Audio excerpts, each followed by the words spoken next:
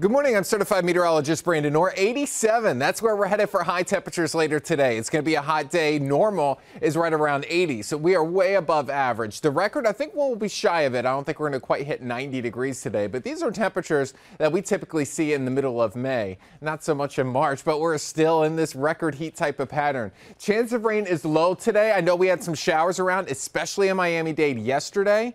Today, not nearly as many. I have it down to 10%, so most of us are going to stay completely dry today. Partly cloudy. We have a drop in temperatures on the way. 90 on Monday, though. I do think we can hit 90 there.